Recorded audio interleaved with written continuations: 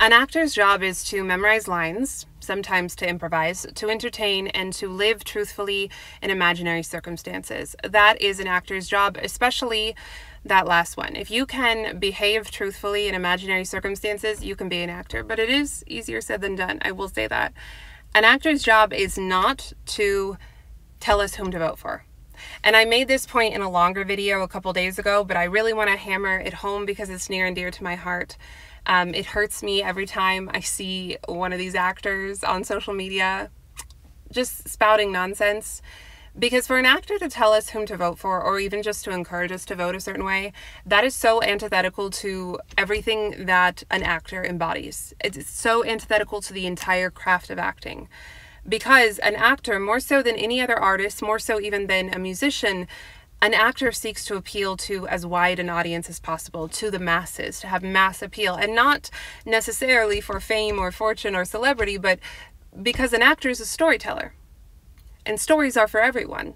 The good stories are. The best stories speak to the human experience, and they touch you, they move you, regardless of era or time or circumstance or demographic or region. That's what the best stories do, and actors are the avenue through which we get the best stories. It has been that way since the beginning of acting, and even really since the beginning of oral storytelling. In order to tell an engaging, moving story, you do have to have a bit of an actor in you, a bit of that performance in you to bring people into that world. And so because stories are for everyone, and that is what actors give us, stories, which are immensely powerful, an actor seeks to appeal to as many people as possible, to be able to portray as many characters as possible in as diverse an array of TV, film, and media as possible. That is what an actor does. An actor, a good actor, is far from niche.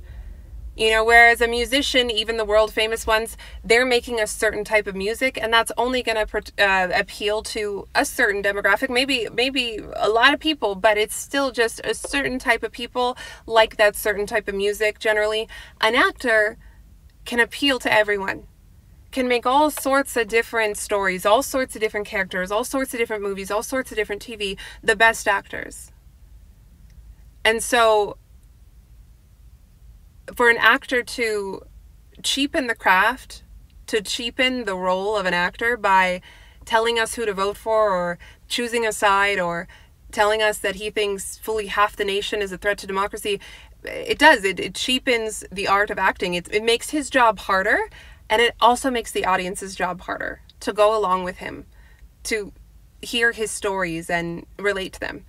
Another thing that is unique about actors is that, unlike any other artist, their tool to create their art is their entire person. Their body, their voice, their face, their presence, all of that is what an actor uses to create stories, to create his art.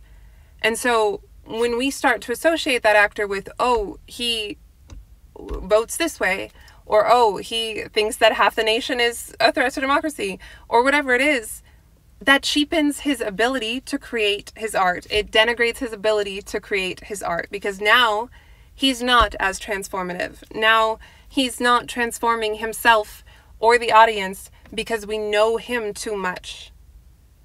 We know too much about him, and he's made himself more of an advocate, more of a celebrity than an actor, than a true artist.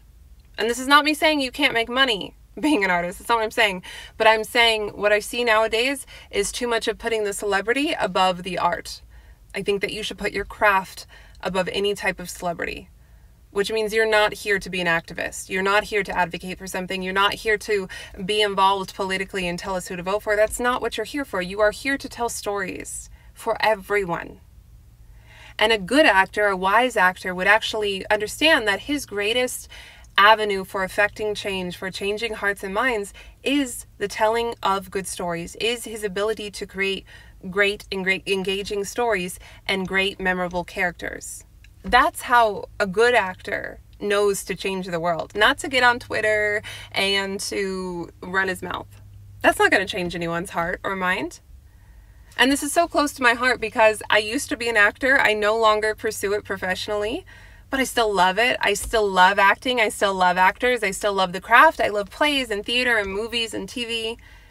And it saddens me to see so many actors behaving irresponsibly, because storytelling really is one of the most powerful forces in the world.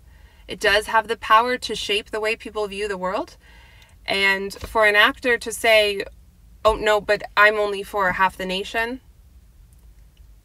it's not what actors should be doing. It's not what good actors do. It's not what great actors do.